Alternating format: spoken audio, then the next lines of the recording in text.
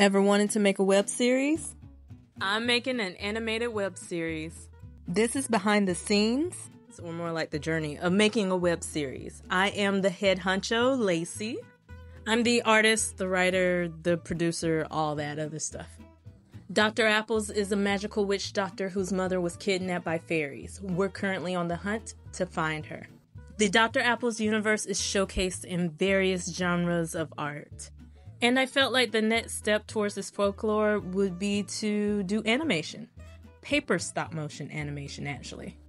Like all great ideas come great responsibilities. So I forged an outline. Do I have all the steps? No. Will I make mistakes? Maybe. But let's start with the name. And while we're at it, let's just go ahead and figure out the logo. I want the name and the branding to be recognizable, so of course I would like to include Dr. Apple's name. It's paper stop motion.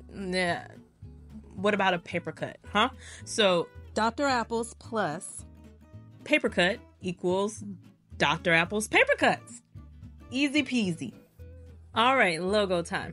So initially this was my logo. It wasn't very creative and I could probably do better.